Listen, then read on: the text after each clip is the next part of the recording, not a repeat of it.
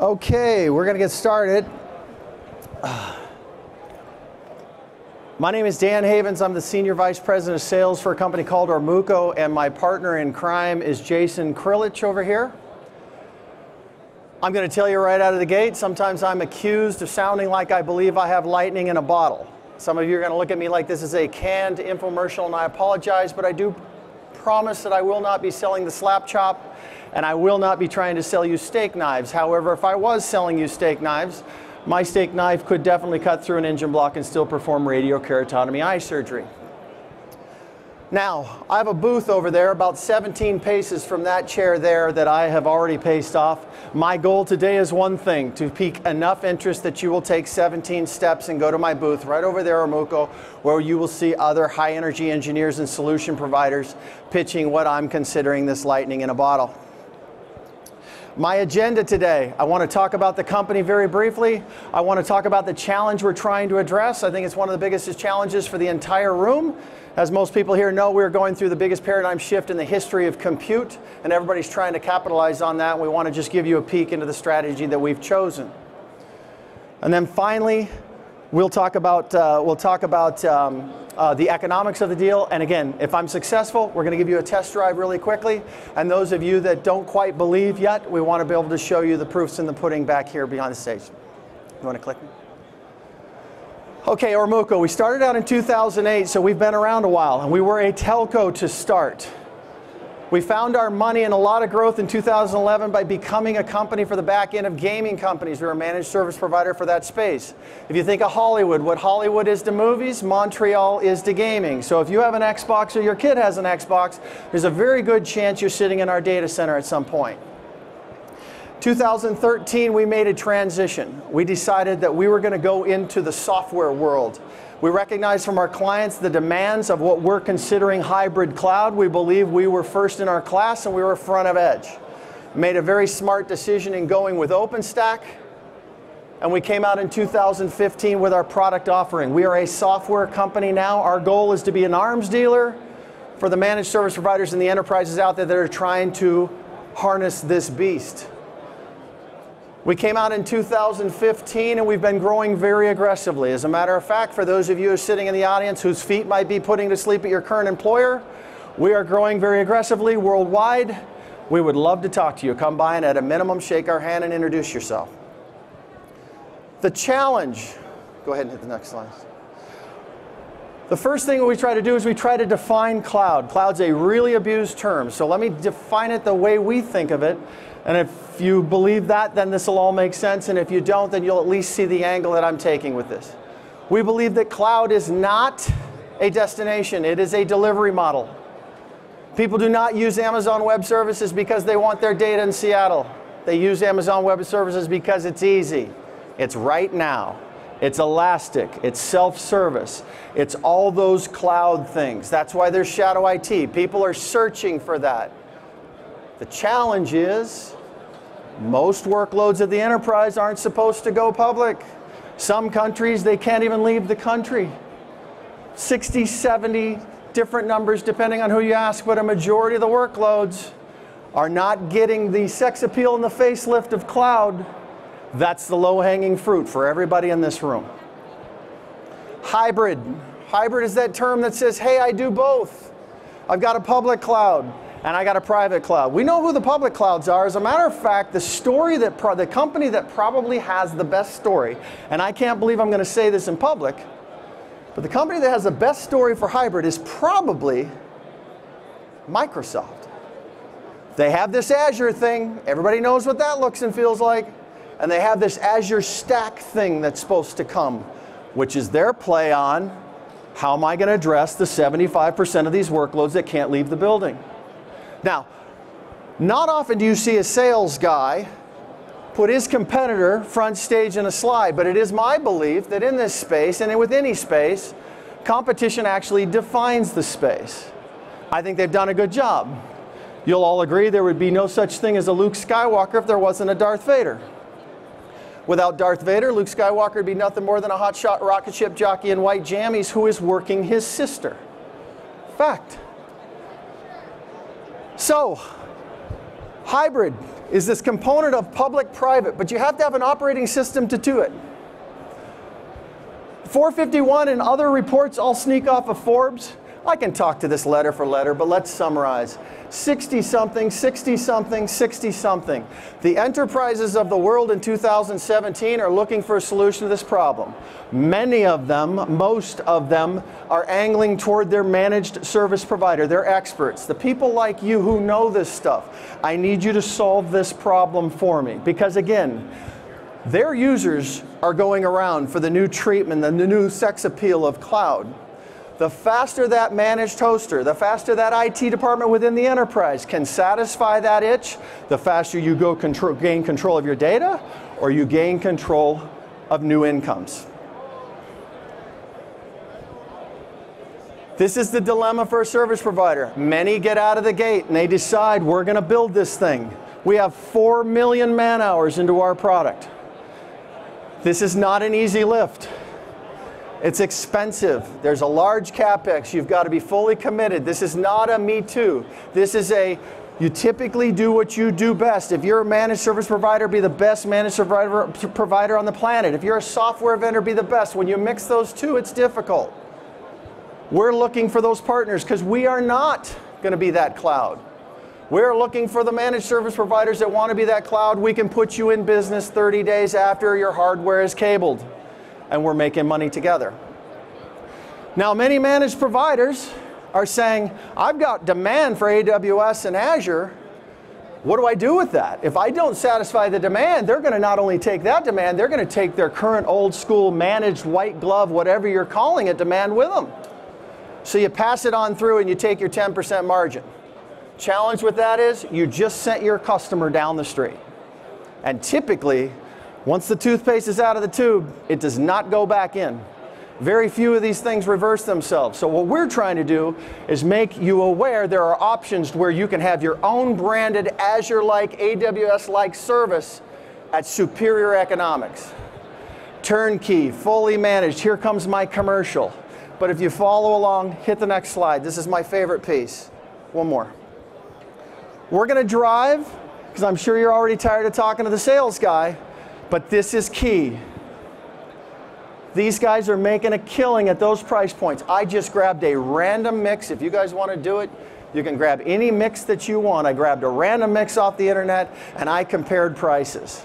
Bottom line is there is a ton of dough for anybody that puts this in front of their customer, and add the caveat that you don't only provide a better price and service, but you can do it from the privacy of their own cage. You can do it from the privacy of their own data center. You will take control. Azure Stack, again, probably the furthest down the path, getting the most traction, no doubt. But again, they have their Microsoft agenda. You want to be able to be open to everything. Why do I have economics like that? Because the people in this room. We made a decision a long time ago. I wasn't part of the decision. I get no credit. But that decision gives us very powerful openness and gives us very powerful economics. The challenge is it's not turnkey out of the box right now. It's a beast to manage. We have added 4 million man hours to make it turnkey out of the box and managed. So that's the setup. We're going to take a quick test drive. Obviously, we've just touched the surface. If I've done my job and my boss is in the crowd, I'm not going to let you know who he is so you can't make bad comments to him. But if I've done my job, I'm going to get some of you to make the 17-pace trek over to our booth to drill down a little further, because I assure you, I might sound like an infomercial, but my stuff does not break when you bring it home. Thank you for putting up with me. Go ahead. Am I mic'd up? Thanks, Dan. Got me on too? Thank you. My name is Jason Krilich. I'm showing my demo here. These are our partners that partner with Ormuco, HP being one of them. I'm going to walk you through a number of sets. This is a federated solution with a single pane of glass with single sign-on to manage multi-clouds. And what you're seeing here is the Ormuco data center here in Montreal. And I can show you the instances, the volumes we created here, multi-language support, and most importantly, what we always are challenged with is billing. How am I billing my partner? How am I consuming compute? I'm able to drill down granularly to see where these projects are going and how they cost. Most of the challenges that we face today with public cloud, those bills are hard to manage. So think about projects. What projects am I managing today? How do I manage these projects? We do that by creating them, assigning users, assigning roles, and most importantly, assigning privileges so you can manage these projects efficiently. And the permissions that I create for them are very granular, which gives me better control in how I can manage my stack. When I create my stack, whether it be Windows or Linux, I can choose from a number of different images that we provide you, or you can bring your own in, an ISO image or a snapshot, and you can keep thinking about these projects and these volumes and how we can create a storage volume powered by Ceph. All this hard work, everything that we put together, down to networking, all software defined, routers, IP addresses, load balancers, VPN, the 2 years, the 4 million lines of code you see here is what we're presenting today. This is our cloud storage you just saw. This is our auto scaling. You're managing this project. I'm going to create a stack. I'm going to choose a number of VMs I want to create, Windows or Linux. And as I drill down, I can determine how many the number of instances I want to scale up or scale down. What's the benefit of this? Costs, time.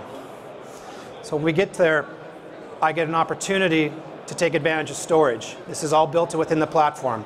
All the work that we did to create an easy way for you for both block and object storage powered by Ceph. I'm loading up my image here. I can store any image I like in my private cloud, in my data center. Very easy to do. And then as I get to the point of actually managing all of these individual VMs over here on the right panel, I can create them, I can select them, I can start them up, I can shut them down, I can reboot them, I can resize them. As you see here, I'm resizing this image.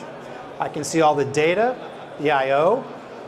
I can dive in deep, granularly to see how my VMs are functioning. I'm going to create a VM, Linux, Windows, ISO image, snapshot.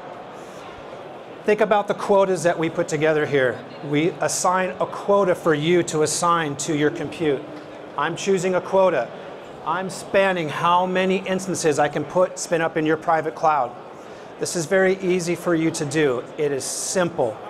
It's so simple that I can demonstrate it. It's very simple to use.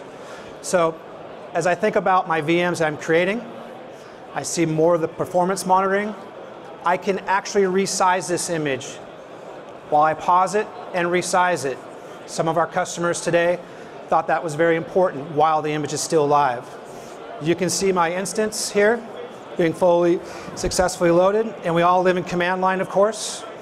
This is me getting to my command line to do the real work that needs to be done. And I can assign those command line privileges throughout.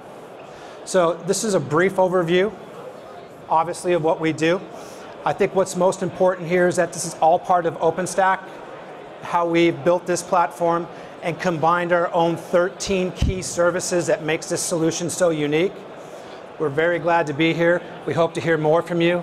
As Dad mentioned, we are hiring. We'd like to hear more about your thoughts over at our booth over there. Thank you for your time. So just to close up really quick, most of our customers come out of the gate and they want the table stakes. They want compute, they want storage, they want network. We get that. But as you're starting to sell this, we've got the experience that they're trying to buy or come into a platform. If you're going to offer a platform, you have to have a platform that can do next. One of our largest partners, a very strategic partner of ours, is Hewlett-Packard Enterprise. They spearheaded a long time ago and it became its own entity, an entity known as Cloud 28.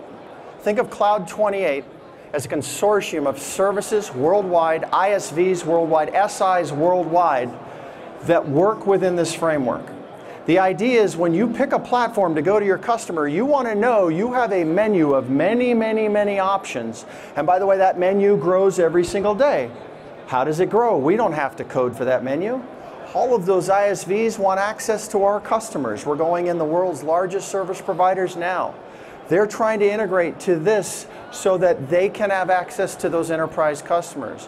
When you stand this up in your managed service provider strategy, you have that catalog now, and it's only growing by the day, driven by the field sales force of the Hewlett-Packard enterprises of the world. So something to think about. Again, that's a bit down the road for people that are just starting out with wanting to offer real, true cloud access to compute and storage.